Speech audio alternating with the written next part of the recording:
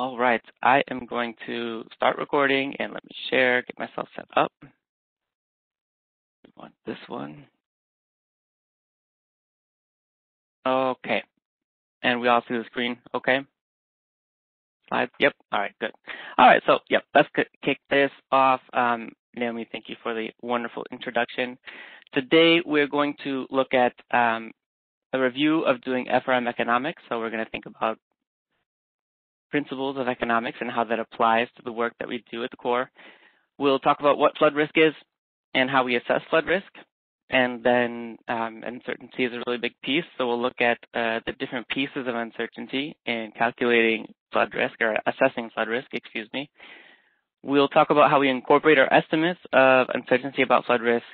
And then we'll look at what else we have to assess beyond expected annual damage. And so this agenda that you see right here, this is a really abbreviated version of 209.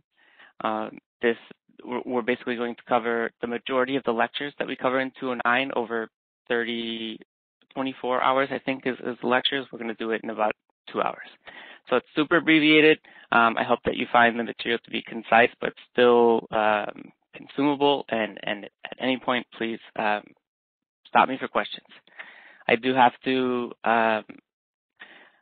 allocate the credit to this presentation to a whole bunch of people. I have taken from a lot of presentations, mostly from the instructors from 209, but also other economists who have helped me with presentations over the last year. So all these great folks have helped put together the presentation you'll get today.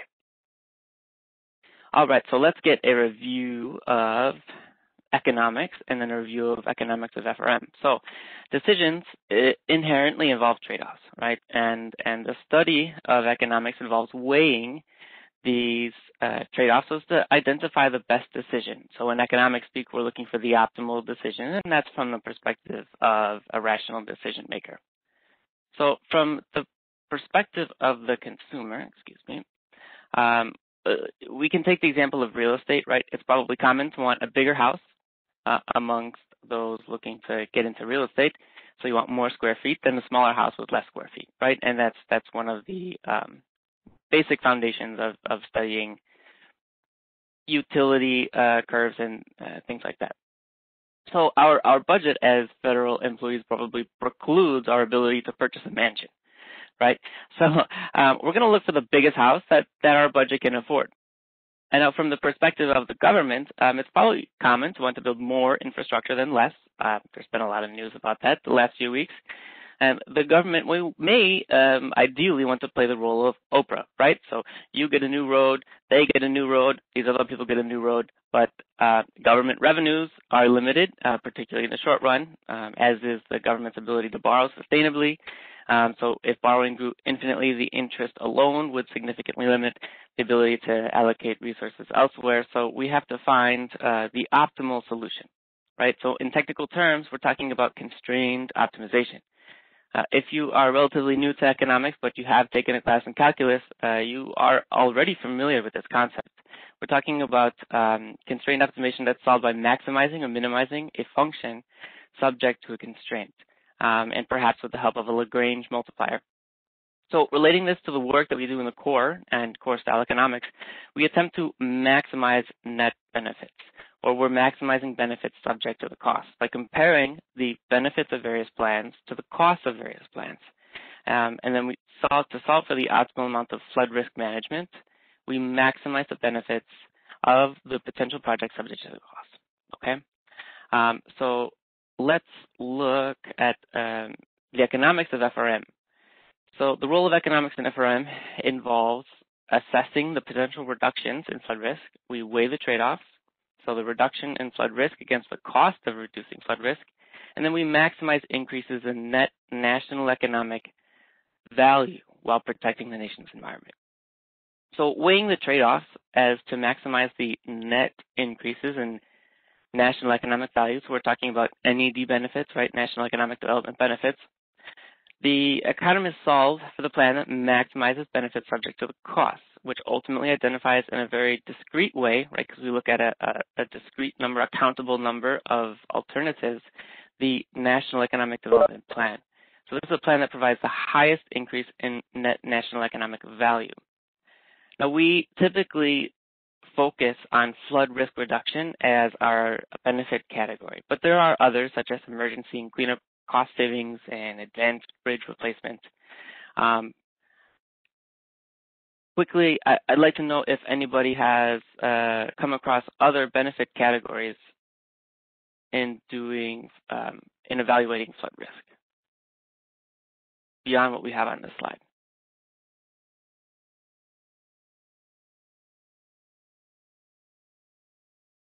Now let me just look for my chat. Vehicles. So vehicles are probably, we could consider that part of flood risk reduction, right? Damage to autos. That is, that's wrapped into flood risk reduction. That's just a particular damage category. Local costs foregone. Andrew, you want to talk a little bit more about what you mean about local costs foregone? Sure. If, say, the locals were planning a protective measure and we build something, it offsets their cost, which could kind of benefit. Yeah, so that's a good point. That does get into defining the without project condition, but I think I'll leave that defining that line to the planners and the folks who are plan formulation specialists. All right, so our flood risk reduction, that's identified through counterfactual analysis, right? We're looking at two different states of the future. The benefits are identified as the difference in damages between these two states of the future, the with and the without project conditions.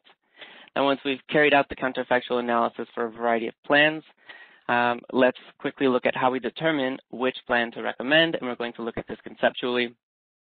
And while most of you are probably familiar with all of this stuff that I'm talking about, this is like the most fun part of the presentation for me because we get into some nerdy economic type stuff. So before we dive into the details of calculating benefits with HEC-FDA, I'd just like to spend another minute conceptually looking at the economics of flood risk management, and in particular the identification of the NED plan. So if you consider a series of alternatives that consist of only differently sized levees, and I know typically different alternatives are not distinguished by the size of the levee, that's when you get to optimization, but to make this example a little bit simpler, just consider different alternatives that are represented by different size levees. So in the diagram on the top, the y-axis measures dollars in average annual equivalent terms. The x-axis measures the plan size, which in this case is the size of the levee, and we're going to assume that the alternatives are represented on a continuum. So you have a continuum of different sizes of levee. The green line represents total benefits, and the blue line equals total costs. So we're going to, again, assume that the plan size is valued in a continuum to make this clean and easy. So you can imagine that total benefits are going to increase as levee size increases. But eventually, the rate at which benefits increase is going to slow down or perhaps not increase at all. We're talking about the marginal returns to levee size, right?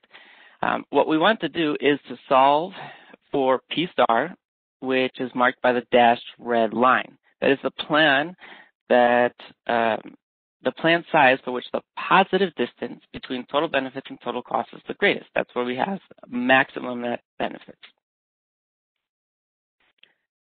So we, in the lower diagram, we see that P star must occur at the intersection of marginal benefits and marginal costs. And this is one of those foundations of economics that we have reached our optimum where marginal benefits equals marginal costs. This is the point at which an additional foot of levee incurs a marginal cost just equal to the marginal benefit. That is, we have found our optimal plan. So we can no longer add net benefits to the potential recommended plan, as going any higher in levee size would decrease net benefits beyond P star, because each additional foot costs more than the benefits brought by the additional foot. So these principles, they also mean that once you get to optimization, that the optimized recommended plan should always be the medium plan. Okay, and I'd like for you guys to think about that a little bit. And I'd like to just, if you have questions or you have an idea about why that is, please come to office hours so we can talk about that a little bit further. Why the recommended plan and optimization should typically always be the median plan. All right, so now we have the concept down. In terms of the economics, let's talk about how we calculate benefits. From here on, it's mostly statistics. All right, so what is flood risk? Many of you are probably familiar with this diagram. This is the diagram that displays the three components of risk analysis, right? We have risk assessment, risk management, and risk communication. Today, we're going to focus on risk assessment. That's the part of risk analysis where we quantify risk. Our estimation of benefits and identification of the National Economic Development Plan, they're born out of risk assessment. That's our biggest responsibility, right? So economists work also in risk management and risk communication, and I would argue that risk communication is almost as big of a piece of our job as risk assessment, because we have to communicate our findings in a way that is inclusive of all audiences. Right? We have to be able to communicate risk in a way that everybody can understand in bits and pieces of information that is consumable. And here's my pitch for writing reports well. There is a wealth of literature on writing technical content using plain language. So I want to suggest, if you haven't seen these or read these things before, look at plainlanguage.gov and Deidre McCloskey's short book titled Economical Writing. Deidre's book may give you the most bang for $10 that you will ever get. I think we tend to write reports in a way that is not consumable for everybody, and I think that we can improve a little bit because risk communication is a job. And Michael, do I know Deidre? Yes. I'm not going to say that Deidre and I are close, but I took a course with Deidre at University of Illinois Chicago. That's where I did my undergrad, and that's one of the places where she teaches. And I attended many of her lectures outside of class. She's a very important economist at UIC, and she's one of the coolest people I've ever met. So what are the names of the plainlanguage.gov. So plain language, at plainlanguage.gov, they give you basically guidance on how to implement the Plain Language Act, Plain Writing Act.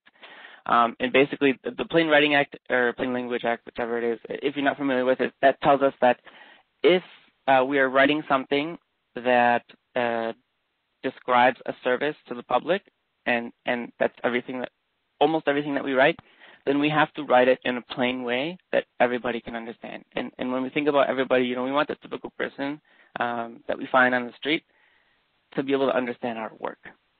So that means avoiding jargon, writing clearly, avoiding acronyms, avoiding abbreviations, all these types of things. We want to be able to communicate to everybody, both communicating the assessment of risk and communicating how we recommend buying that risk down. And then the economical writing book, it's Deidre McCloskey. Yeah, I'll write that one because thank you. Yeah, I had a hard time spelling Deidre, and then I lost what you were saying. Deidre McCloskey. Oops, I spelled that wrong. There we go. Okay. Thank you. My pleasure. All right, so let's look at flood risk. We're just going to spend the rest of the time in risk assessment. So as we stated at the beginning, the primary benefit category that we use in flood risk management is flood risk reduction. Now, flood risk generally is assessed as the probability of getting wet times the consequences of getting wet. We can take the picture on the slide as an example, right? So the risk of flooding at the level of flooding seen here in this image is a probability that this flood occurs in any given year times the consequences of this flood. So risk generally is probability times consequences, and that's for all types of hazards, not just flooding, but also wildfire and wind, and even we could even think about upside risk. So probability and consequences, this applies to evaluating risk on Wall Street too. So here we are going to use expected annual damage as our measure of risk. We get expected annual damage through probability times consequences. But this and other possible floods, they do not occur every year. So the expected value of flood damage for this particular event is going to be higher than expected annual damage, right? Expected annual damage is based on a frequency approach. We're basically taking a probability weighted value of all of the the consequences of different floods. So this is sort of like averaging a large value together with observations that have a value of 0, right? Because you're not going to have a flood like this every year. In some years, you don't have floods. In addition, we weigh the consequences of the different floods by their probabilities. And that's the conceptual idea of expected annual damage. The expected damage from flooding in any given year. That's our most important measure of flood risk, expected annual damage. So let's look at risk, just the function of risk a little bit more carefully. So in detail, risk is a function of the hazard. The hazard is what can cause harm, so that's the water. The performance of the flood risk management measures, so how will the system react? Is there a chance that the levee will breach? Exposure, so who and what are in harm's way? Typically, we evaluate the exposed assets, right? The structures, the cars. Sometimes we look at different types of infrastructure. We look at vulnerability. How susceptible are the structures to harm? And vulnerability is typically indexed to the first floor elevation, right? So if that first floor elevation is real low, then a structure is particularly vulnerable. If the first floor elevation is high, that decreases the vulnerability of the structure. And then finally, what the consequences, so how much harm will occur when the exposed people and assets are inundated with flooding. So again, this equation used on the screen is generally used to evaluate risk for all types of hazards, not just inland flooding, but HEC-FDA is a tool that is motivated as an inland flooding risk assessment tool. It is used for coastal, and I know you folks in NAD are also well-versed in coastal, but we're just going to focus on inland. I will talk a little bit about using FDA for coastal studies during our second session. All right, so that's our big function, and then we can simplify this. Typically, in the core in particular, we talk about flood risk as being probability times consequences. So flood probability, that's the left side, and the consequences are on the right side. Now, a statistic such as the annual exceedance probability, that is a function of the hazard in performance, whereas dollar damages and life loss per given flood magnitude, that's represented on the right side. So we're thinking about expected annual damage as our measure of consequences. All right. Bear with me 1 second. Okay. Now, consequences we see that consequences are a function of exposure, vulnerability, and consequences. So we wrap all that up and refer to exposure, vulnerability, and consequences as just consequences. Now, we use these three to determine whether a particular study area is going to have low or high consequences. Let's look at an example. We may have 100,000 people in a floodplain, but they aren't highly vulnerable because they are well off. They may have a lot of warning time. There are evacuation options. Many of the homeowners may have taken private approaches to flood proofing. And that's versus a floodplain with 500 people that may be extremely vulnerable because they are disadvantaged, lack resources, have limited warning time. So we have to take all these things, the exposure, the vulnerability, and the amount of harm into account to evaluate consequences. And consequences, together with probability, give us our measure of risk.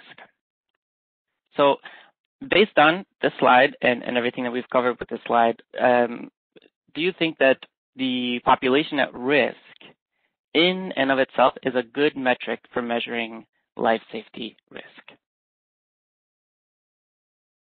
Yes or no, please type that into chat.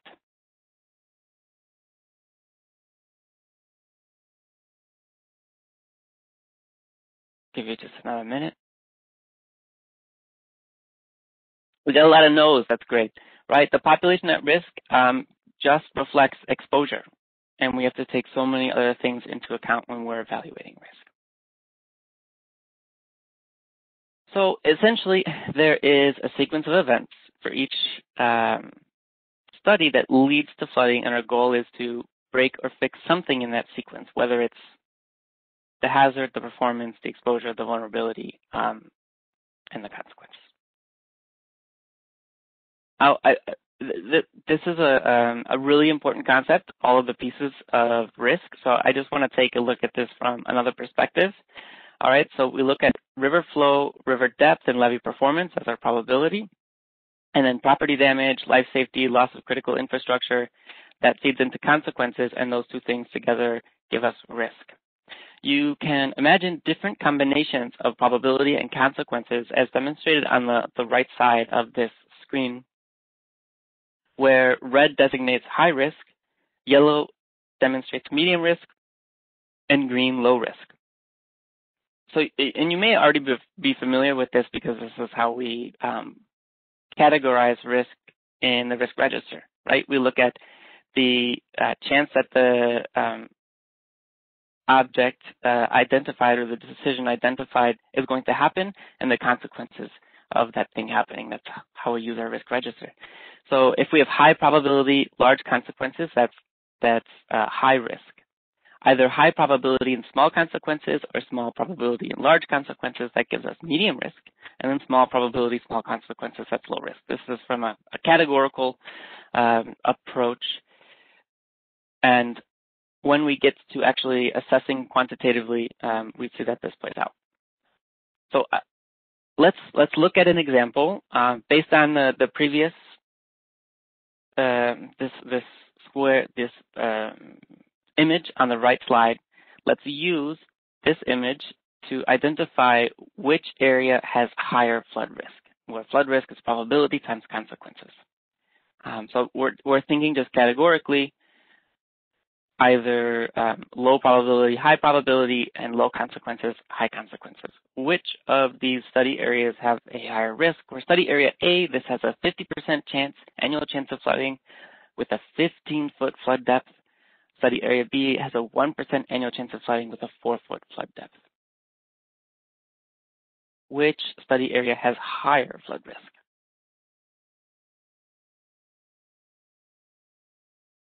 Please type your answers into the chat.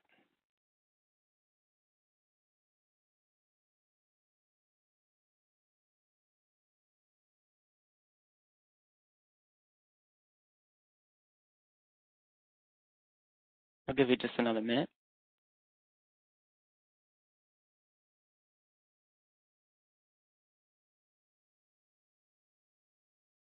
All right, so this is a trick question. I like trick questions sometimes. They can be fun. So study area A has a high probability but low consequences, right? Because study area A, that is, you have some agricultural plots. I think that this is actually up the street from me. Whereas study area B, you have a low probability but higher consequences because this is a more urban area. This is Sacramento. So they both have medium risk.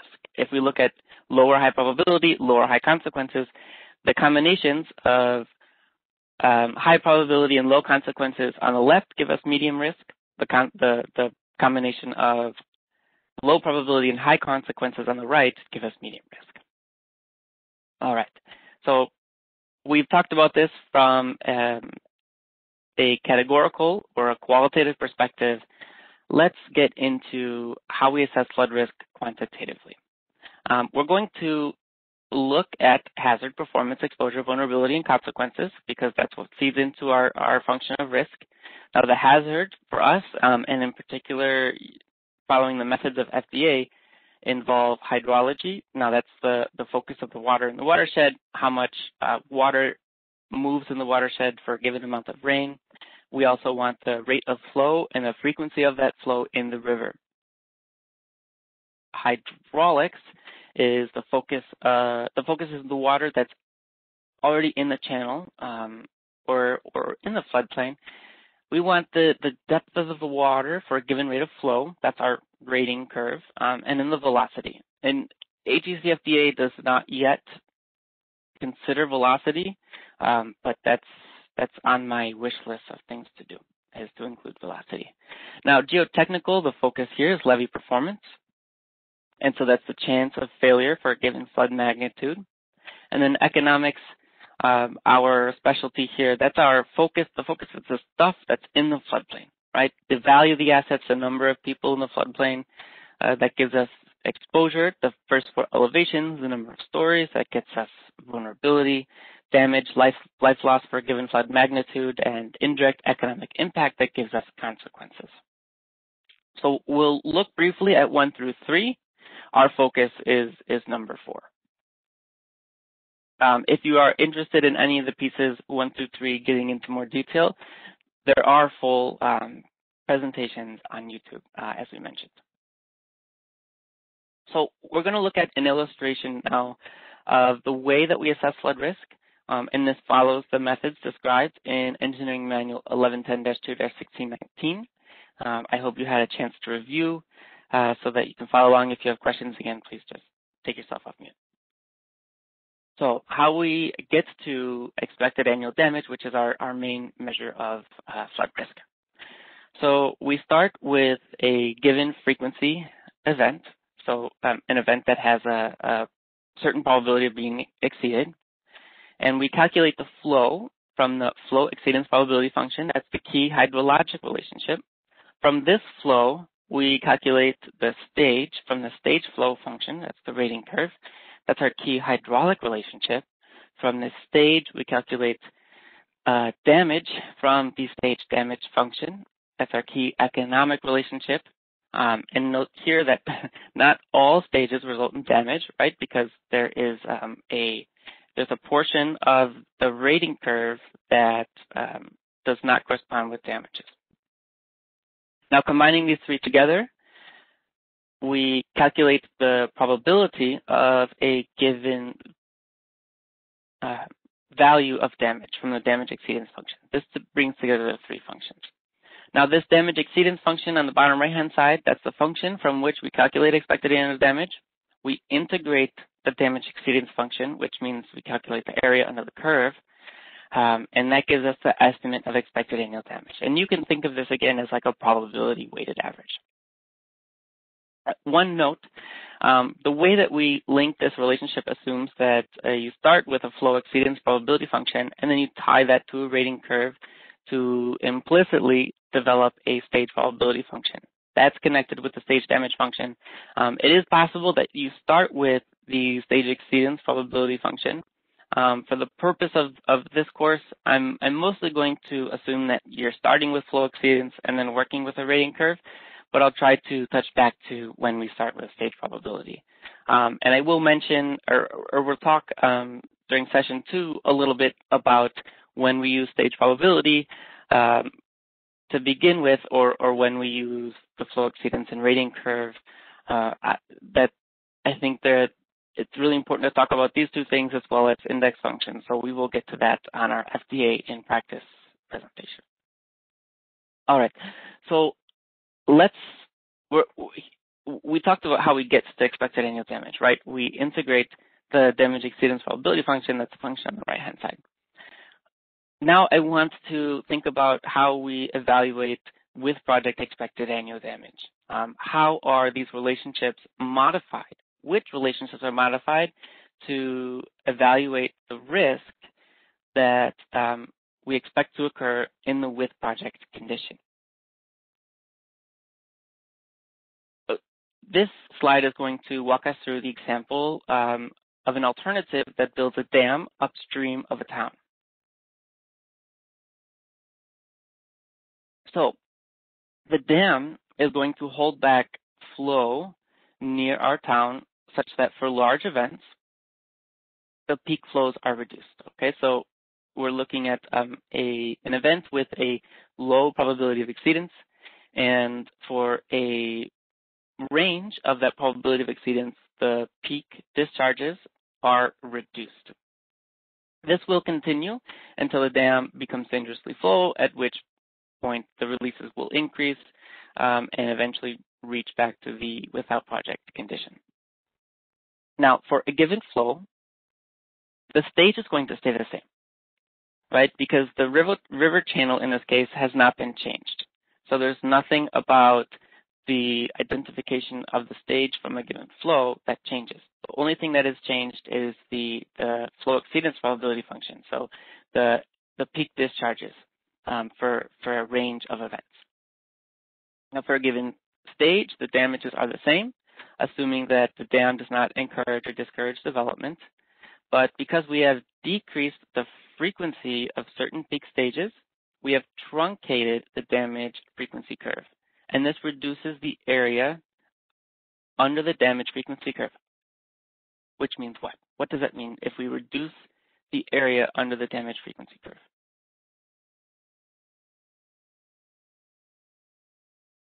Give you a second, please type your answers into the chat. What happens if we reduce the area underneath the damage exceedance probability function? And I'm thinking in technical terms here.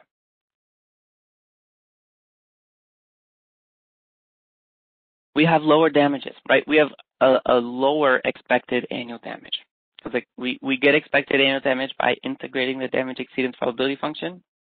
Again, we're thinking about that as a probability weighted average. If we reduce the area under the damage exceedance probability function, or we throw out some of the combinations of probability and consequences, then we get a lower measure of flood risk. So different types of flood risk management measures modify different input relationships, where the input relationships are these relationships on the screen. So we saw that with the example of a dam, the flow frequency relationship is modified, but not the stage discharge relationship, because nothing has changed about the specifications or dimensions of the channel. And the stage damage function does not change, as nothing has changed about how the elevation of the river, the flooding, affects damage to the structures. In the case of channelization, all else equal, a deeper channel will modify the stage discharge relationship, right? But not the flow frequency or stage damage. So if the only thing you're doing is making the channel deeper, the only thing that changes is the stage for a given flow. In the case of a levee, below the top of the levee, the floodplain water surface elevations are truncated, right? So the water in the floodplain is going to be, or the depth in the floodplain is going to be zero as long as the river is below the top of the levee. So in this case, the stage flow relationship is modified. So for a range of peak discharges in the channel, the depth of flooding is zero in the floodplain. The modification of the stage flow function truncates damages below a given stage. That also modifies the stage damage function, which reduces the frequency of damages. That's graph 4. So different alternatives modify different relationships, and I think it's useful for us to understand how that occurs, so that we can troubleshoot, but also communicate our assessment. So let's look at expected annual damage reduced. That's our measure of benefits, and we're going to stay on the dam example. In the diagram on the screen, we have our without project expected annual damages. That's the area under the damage exceedance probability function. And without project, EAD is represented by the blue triangle. After construction, we have reduced the frequency of damages to just the green area, thereby reducing EAD. The green area represents residual expected annual damage. That's damages we have chosen through risk management policies not to reduce. And the gray area represents the damages we have prevented. And it is this damage reduction, the gray area, that describes the project benefit. The damages that folks would have to pay for in the without project condition, but no longer will have to pay for. Now, is it worth it?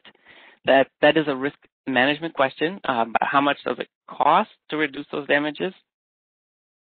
We get that from cost engineering, real estate, and environmental. We may spend a little time on this after we discuss incorporating, or we will get into this further in how we use this in FDA. That's through Monte Carlo. But first, we need to talk about risk and uncertainty because we estimate a relationship that expresses the probability of exceeding a level of damage over the probability of the domain, but the estimate of expected annual damage that we get from this relationship is just one instance of expected annual damage, right? So the combination of these four curves gives us one estimate or one instance of expected annual damage. Ultimately, our goal is to compute the likely distribution of expected annual damage, okay? But before we get there, we're going to spend some time talking about uncertainty in this estimate, and in particular about the stage damage relationship. And then using this uncertainty, we can talk about getting our distribution of expected annual damage. All right. Richard, what would the calculus be if you went back to the other diagram, and as well as building a dam, you were to elevate some structures to get them out of the damage pool? Would that be a box? Would that be an additional box that we take out? Just trying to figure out what the math looks like. Yeah, so if we elevate some structures, flood-proof them, we're going to modify the stage in addition. Yeah, we'll modify the stage damage function. Okay. So you'll see it in the stage damage. You'll see it in the stage damage function. Okay. Absolutely. Yep. So for different stages, we have a lower level of damage. Absolutely. Thank you for bringing that up. All right. Okay. Before we jump into uncertainty, and we'll study the stage damage relationship in detail, I want to look at an example to summarize what we've just learned. So here is a picture of the Greenbrook flood control project in with project conditions. I saw that face, Naomi. Yeah, Greenbrook can, I'll leave that aside, but we're just going to use this as an example because I think this is a pretty cool photo. So we can see pretty clearly that the flood wall here has prevented damage from this event. Right. So let's walk through the risk equation for the event in the image. What describes the hazard? Please type your answers into the chat. In this image, what describes the hazard? What's the hazard?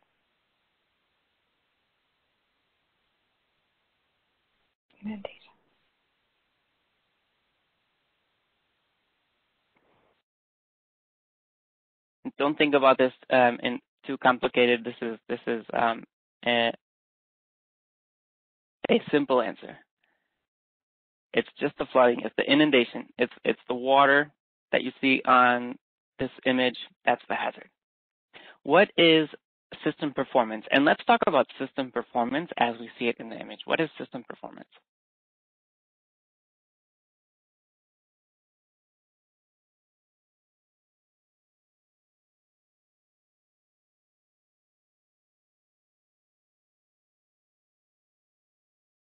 Ethan, I like your answer a lot. We're looking at how well the wall is holding the water back. And from what we can see, the system performance seems to be 100% for this particular event. What is the exposure in this image?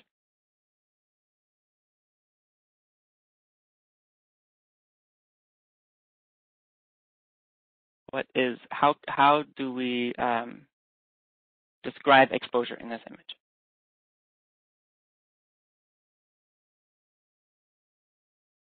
Please type your answers into the chat.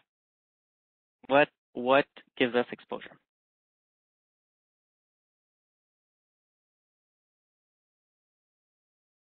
Triet, you're on point. We're looking at the building and then potentially the people inside this building. You can see that these buildings look like classic apartment buildings in the Northeast, right? So we can assume that there are probably people in there, and there are structures that are exposed to flood damage. How about vulnerability? This one may be a little bit more challenging to describe, but I'd like for you to give it a good attempt.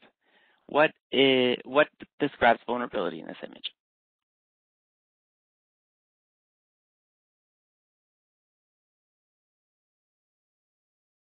So how vulnerable are the structures? How vulnerable are the people to being impacted by flooding?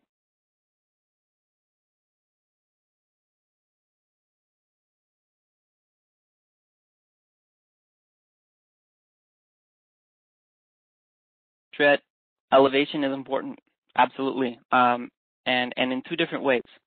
So when we think about how vulnerable a structure is to flood damage, our most important signal is the elevation of the first floor. And if you look closely, you can see that the back entrance to the building on the left is above grade, right? And you can tell because the entrance is much higher than the outbuilding, the little gray building on the left. So we can see that the first floor elevation is probably a few feet above grade. So that describes vulnerability of the building.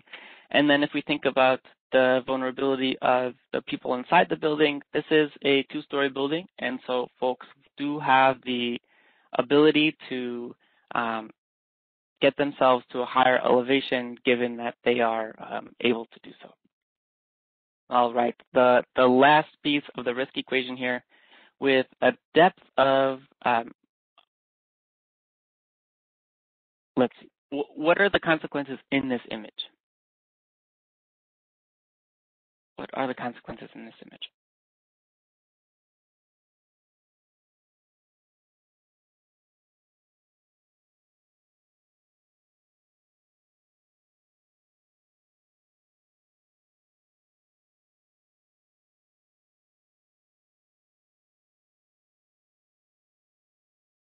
Preston's got it. The consequences would be structure damage. But in this image, the consequences are zero, right? There is no damage happening during this event at 7:06 p.m. on August 28th, 2011. There are no damages at this point in the Greenbrook Flood Control Project. If the water overtopped the levee, then we would have damage to the structures, and that would describe our consequences. Okay, a few more quiz questions. Which input relationships, so either the flow exceedance, stage discharge, or stage damage, were modified from the without project conditions here?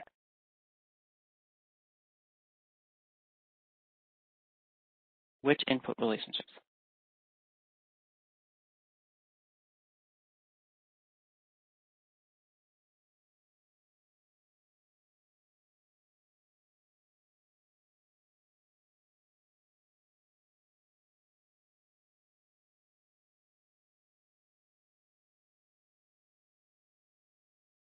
Michael, you're right. Stage flow, right? For a given flow in the river, we have reduced the stage of the water in the floodplain.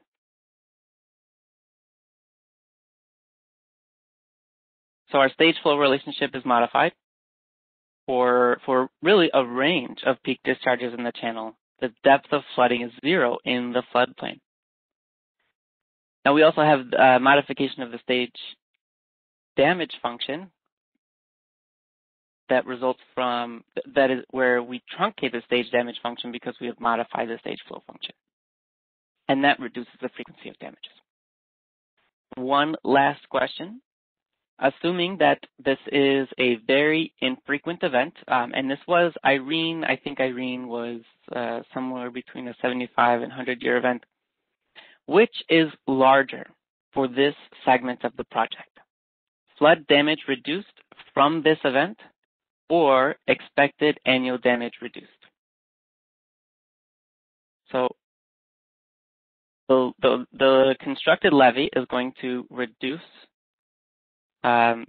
damages, and which is larger? The reduction in damages from this event or the reduction in expected annual damage? Which is larger? Assuming that this is a very infrequent event.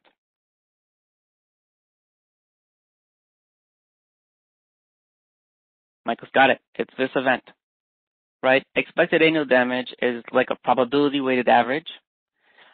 So in years where there is no flooding, expected annual damage is going to be a lot higher than the damage that actually occurs, which is 0.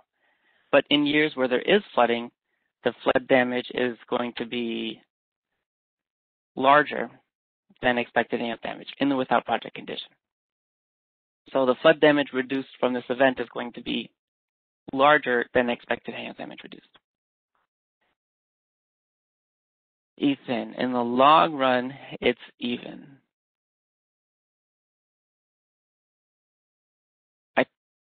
I would agree, but our focus is this year. If this is the peak flow, peak stage, we're looking at damage from this particular event as compared to expected annual damage. All right, Ethan, I'm glad you're having fun. I am having fun too. Okay, we're at slide 21. We're about to get into uncertainty of flood risk. We just went through a lot of material. We're about an hour in, so let's take a 5-minute break. Let you take a breather. Think about it. The material we just went over. Let's resume in. So it'll be 8:01 a.m. for me. So 8, 9, 10, 11, 11:01. Let's resume at 11:01. All right, folks. And then we're going to get into uncertainty and flood risk, and how we use that uncertainty to get us a distribution of expected annual damage. All right, so let's just take a brief break, and we'll restart at 8:01.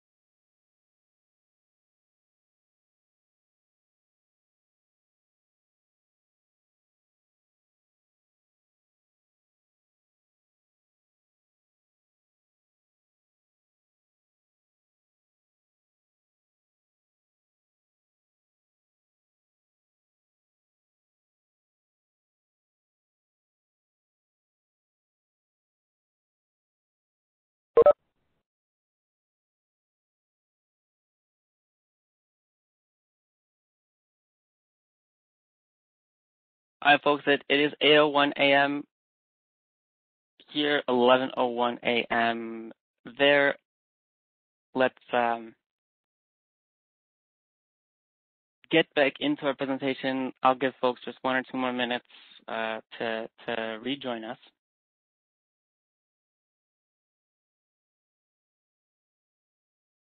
Now, Ethan, I am also an economist who really gets excited about calculus.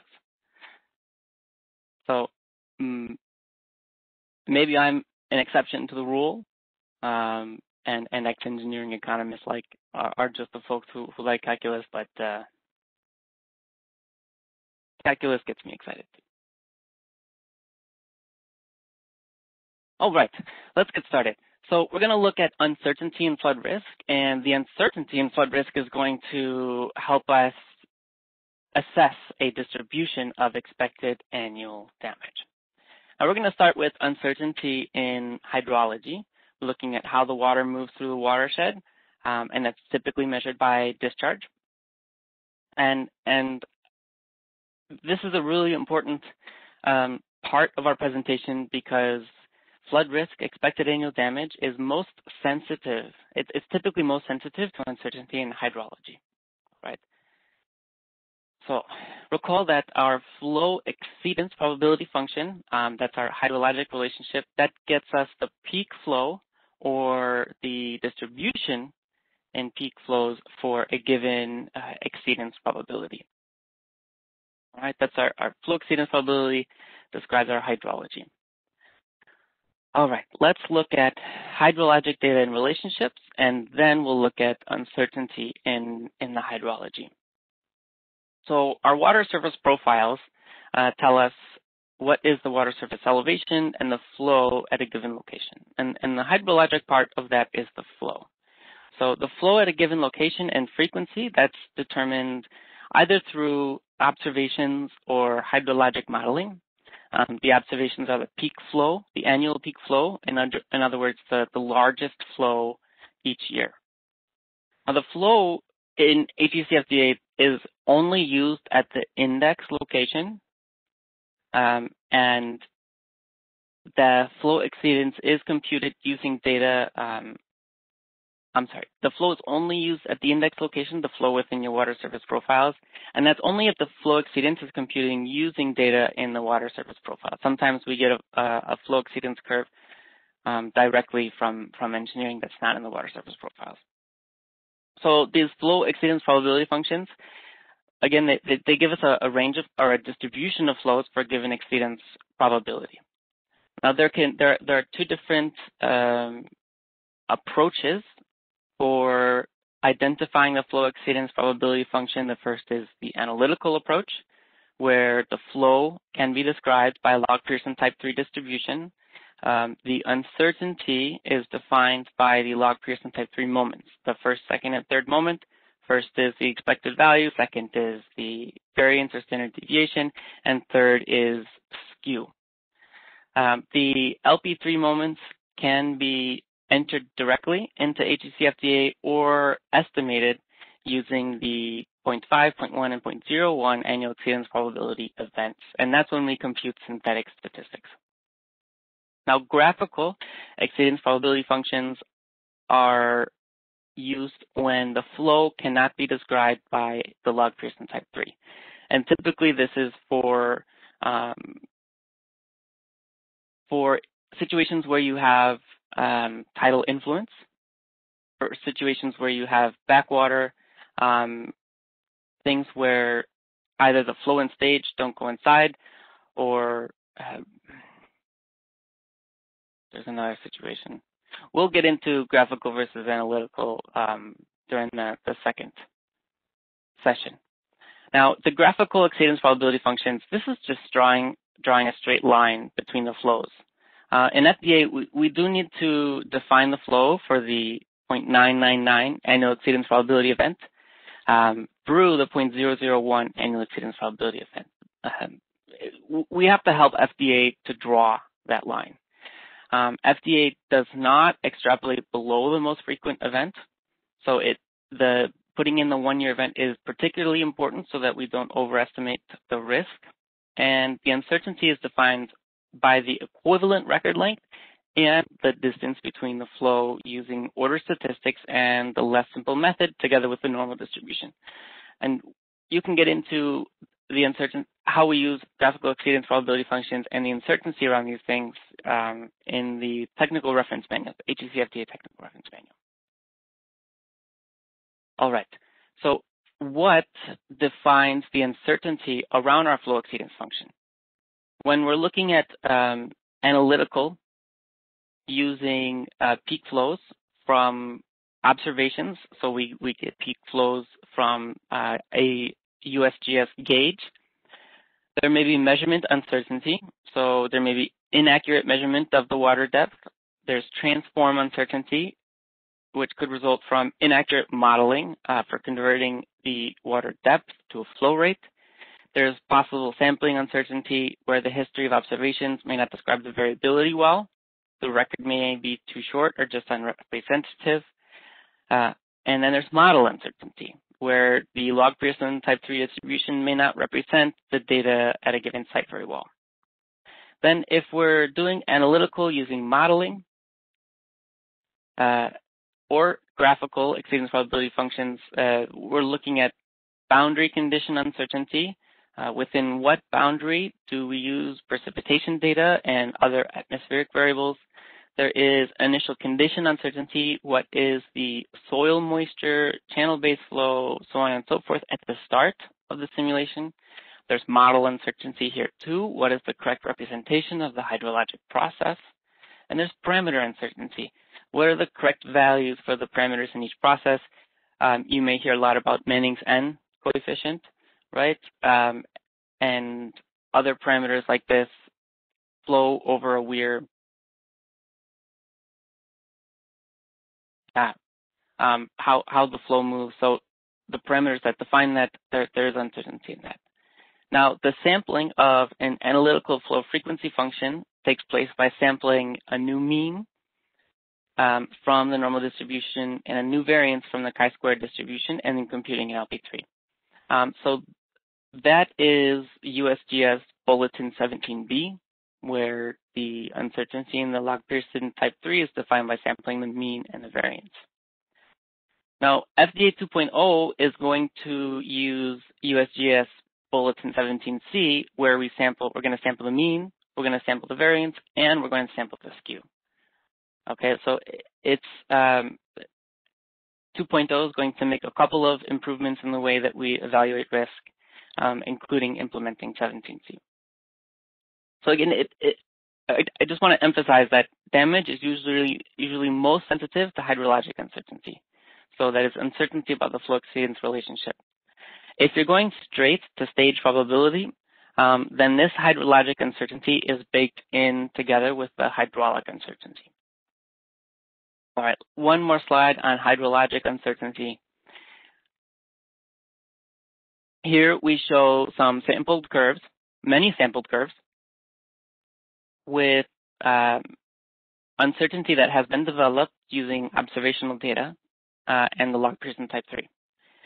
So you can observe that the 90% confidence interval is tighter on the right, where we have curves estimated from 120 data points, than the distribution on the left, where the curves are estimated from 30 data points.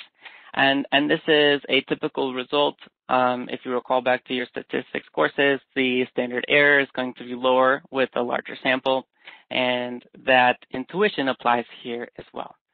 Just one note that FDA samples within the 95% confidence interval, not the 90%. We did not cover transform flow here, but we will do that during the second session as well. All right, now we'll move on to uncertainty and flood risk as it relates to hydraulics. So hydraulics, that describes the stages for a given flow. So the stage flow or stage discharge or rating curve, it has many names, tells us the distribution of stages for a given discharge. So it is plotted inversely here. But what are the hydraulic data and relationships? From the water surface profiles, we get the water surface elevation. we need a water surface elevation at a given location and frequency. These are computed using hydrologic modeling. The hydrologic modeling is HEC-RAS. I forgot to mention that the hydraulic modeling, is HEC-RAS. The hydrologic modeling is HEC-HMS, or SSP. So the water surface elevations, they're used to compute damage at a structure, either through interpolation between stations or identifying the water surface elevation at the structure's location in the case of 2D modeling. FDA 2.0 is going to use 2D modeling much easier than FDA 1.4.x. We will talk about how we can use 2D modeling with FDA version 1.4.x during the second session. So our stage discharge function, the rating curve, that's the main hydraulic relationship. This gives us the distribution of stages for a given discharge, and typically this is computed using observations on stage versus flow, again from a USGS gauge, and the error bounds are computed using hydraulic modeling. Typically the error bounds are defined by a triangular distribution, but can also be normal or log normal. Now the third piece of the hydraulic inputs and hydraulic uncertainty is the hydraulic structures. How does the water react to hydraulic structures? We're looking at levees, diversions, dams, weirs, drop structures, bridges, culverts, so on and so forth. So we need to know how the water reacts to that in the channel and in the floodplain. Now, real quick, who remembers how the stage discharge function could be impacted by the construction of the levee? And let's make this a two-point question. How might the stage discharge function, the stage discharge function inside the levee, so in the floodplain, be impacted as well as outside the levee, that is in the channel?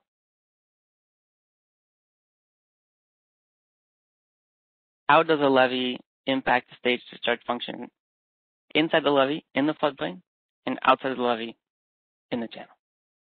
Please type your answers into the chat.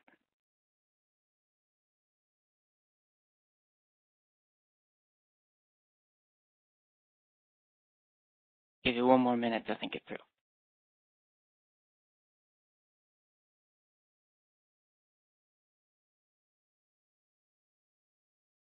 Michael, you got it. So the stage discharge function will be truncated inside the levee, in the floodplain.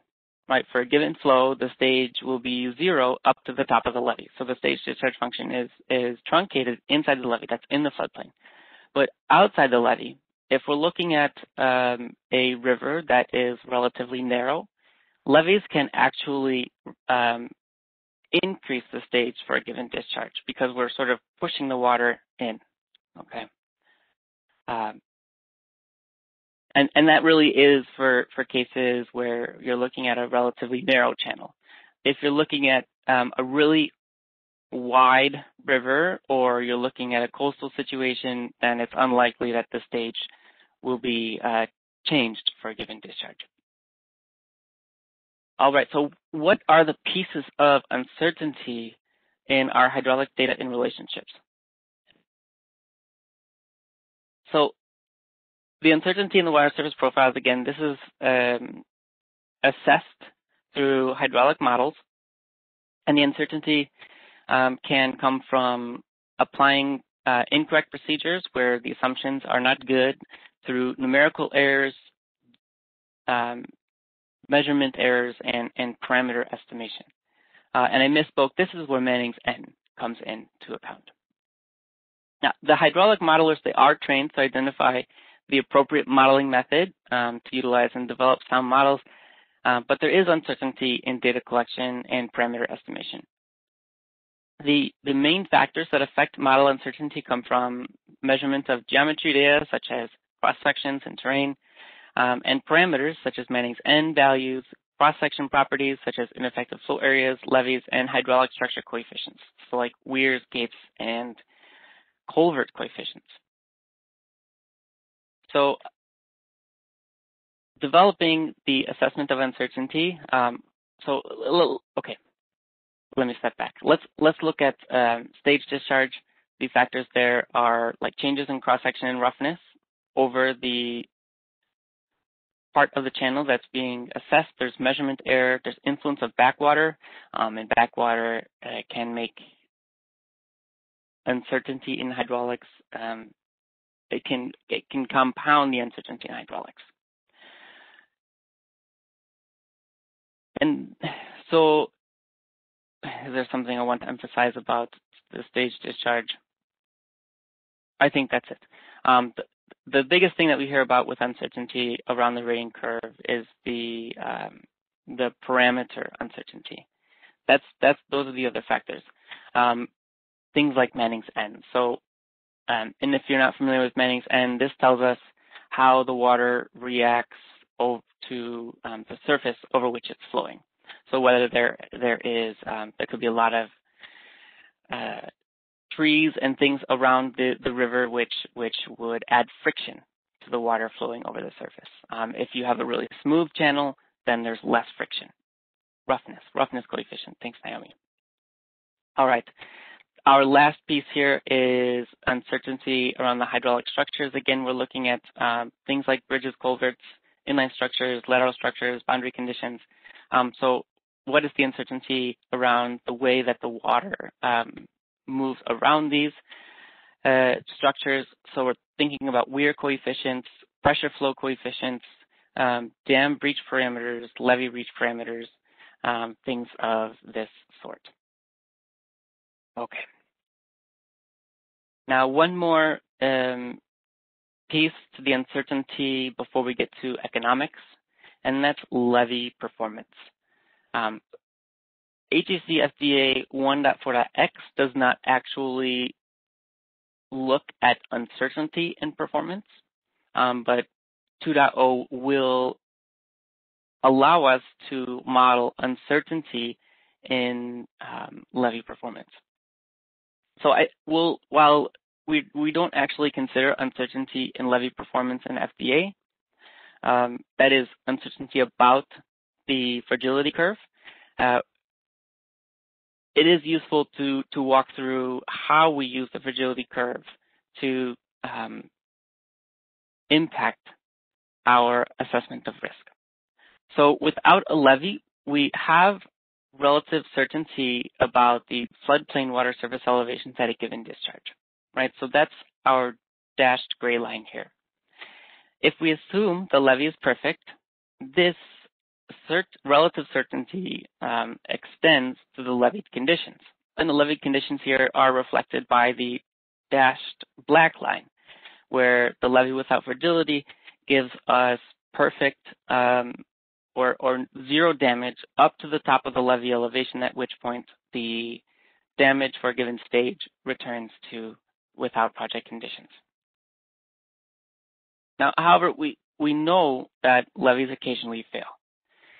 Often the consequences associated with breaches are worse than overtopping conditions because it may lead to higher flood depths, it may lead to higher velocities, and often takes people by surprise. Here we have not modeled the damage as being worse. With breach, we assume that it's no worse than the without project condition in this case. So in FDA, we calculate the damage that would occur if the levee was breached. All right, so we have no levee flow. The probability of failure. We look at the flow with the, we're looking at damage. I'm sorry, folks, this is not my slide.